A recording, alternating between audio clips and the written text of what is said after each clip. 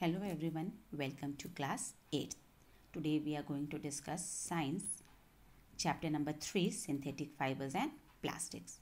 In this chapter we are going to discuss about fibers and types of fibers. So first of all, what is fiber? So already we have discussed fiber and fabric in class 6. So let us start with fiber. What is fiber? So a fiber is a strong and flexible thread-like material. It is strong and thread-like material which is used to make fabric. So the clothes are made up of fabrics. So we need fiber to make fabrics. Fibers are also used to make several materials like ropes, nets, etc.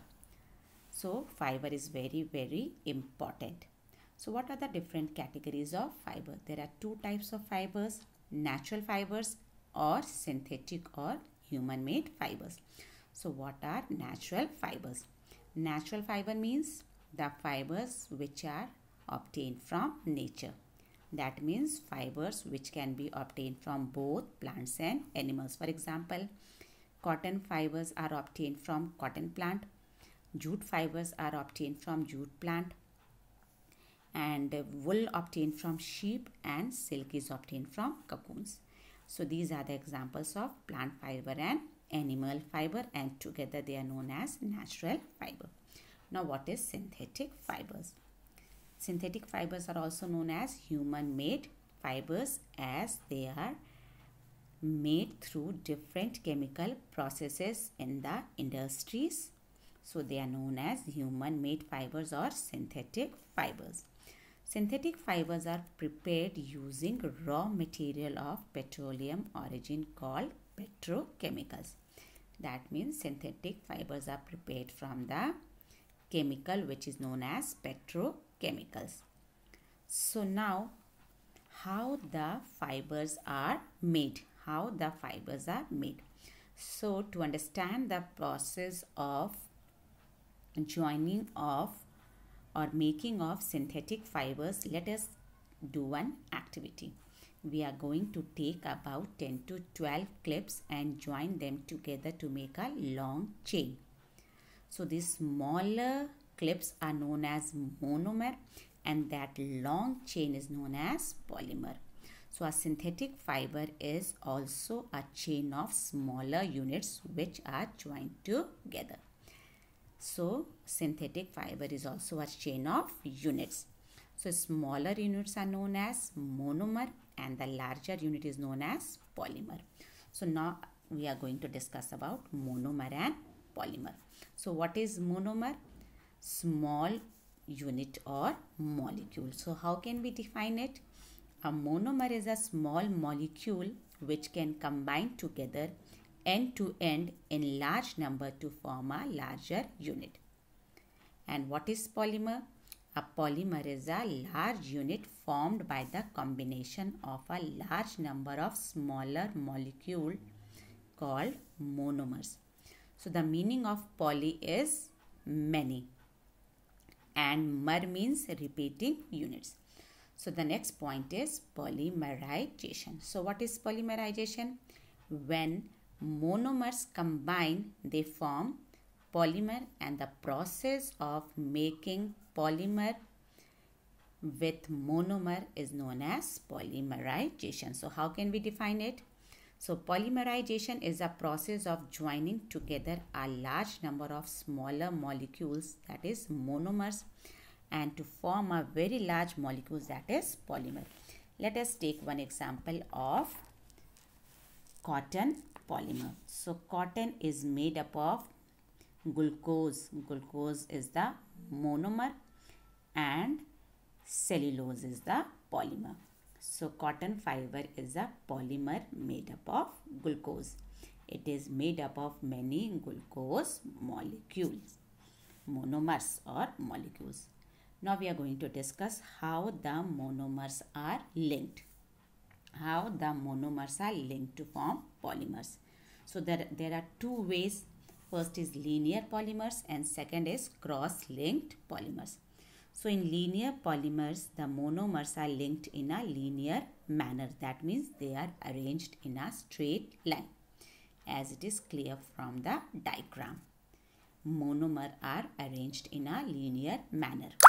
Cross-linked polymer में, in cross-linked polymer, the monomers are cross-linked to each other.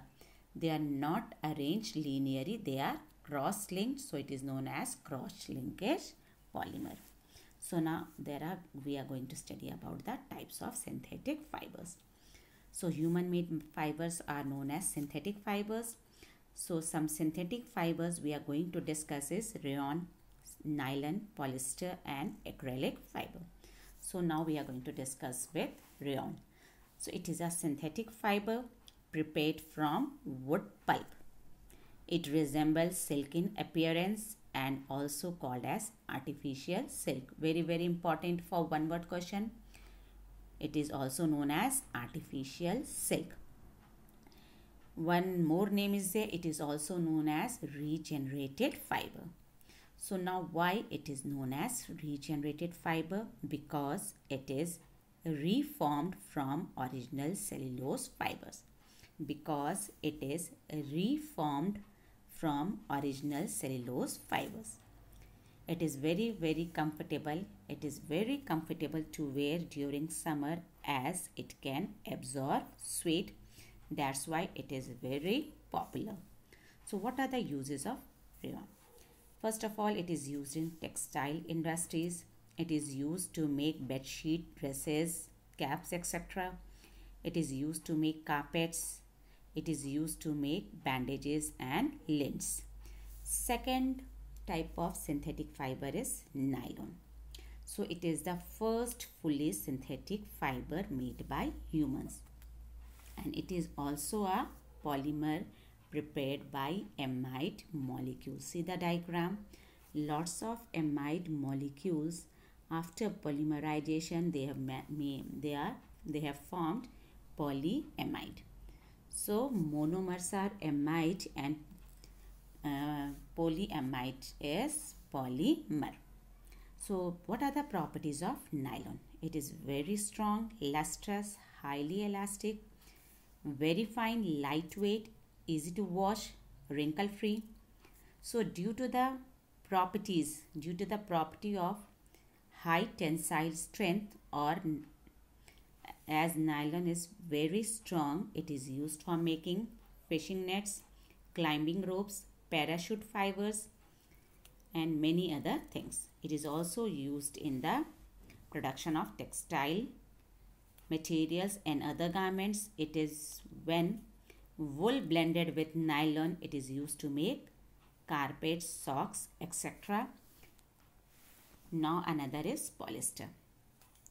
Polyester is made by a chemical called as ester. So examples are terylene and dacron. So terylene, when combines with cotton, it forms terrycot, and when terylene combines with wool, it forms terry wool. Polyester is light in weight, strong, elastic, absorb little amount of water, and it is wrinkle free. So what are the uses of polyester? Used for manufacturing dress materials, curtains, etc. Making sails for sailboats. It is also used for making water hoses for firefighting operations. Used for making shirts, trousers and other dress materials. And terry wool is used for making suits. And the last synthetic fibers we are going to discuss is acrylic fiber. So what is acrylic fiber? So acrylic fiber is a synthetic fiber made from a polymer. Acrylic fiber is light in weight, soft and warm with a wool-like feel. So due to the wool-like feeling, it is used to make sweaters, shawls, blankets, jackets, etc. As the wool obtained from natural sources is quite expensive, these acrylic fibers are very, very popular as they are cheap. So now we are going to discuss about advantages of synthetic fibers. So what are the advantages of synthetic fiber?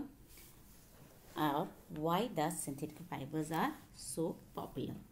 So first advantage of synthetic fiber is high tensile strength.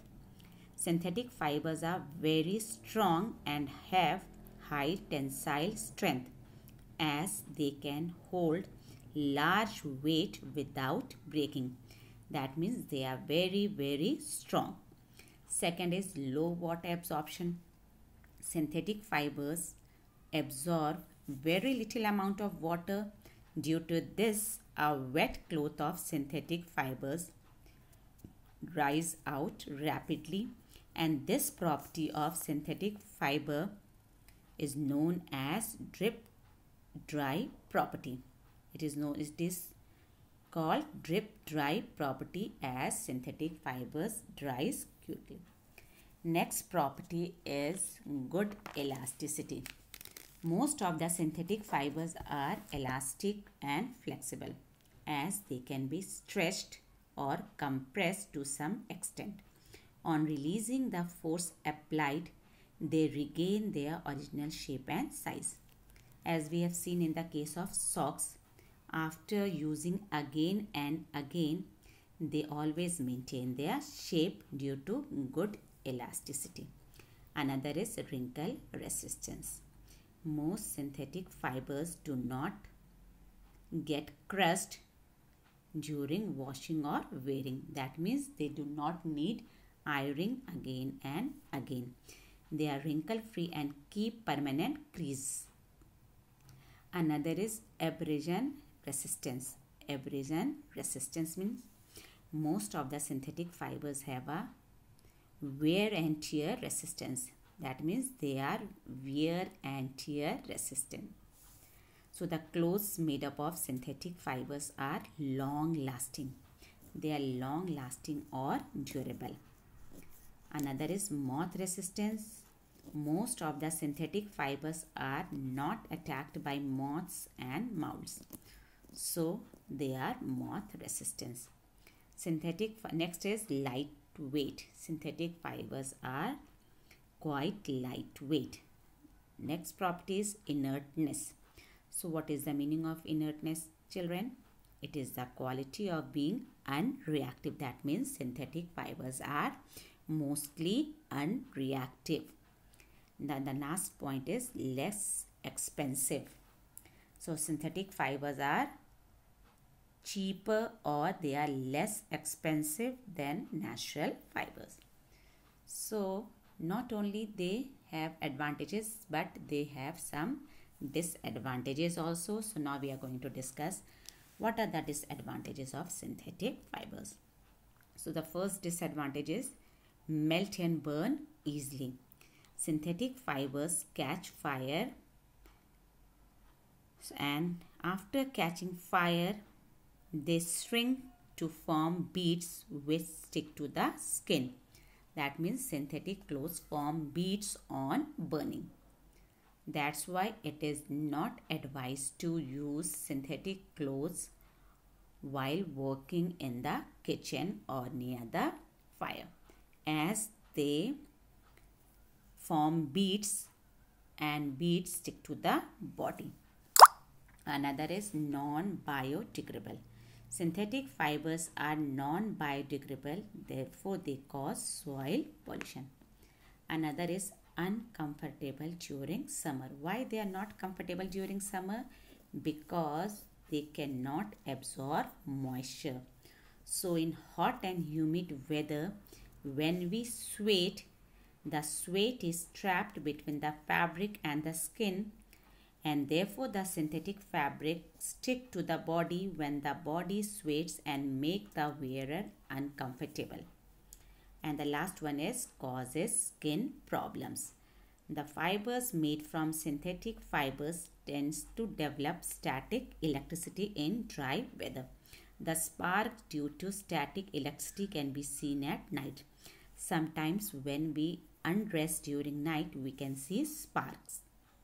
These sparks may cause skin disease in some people.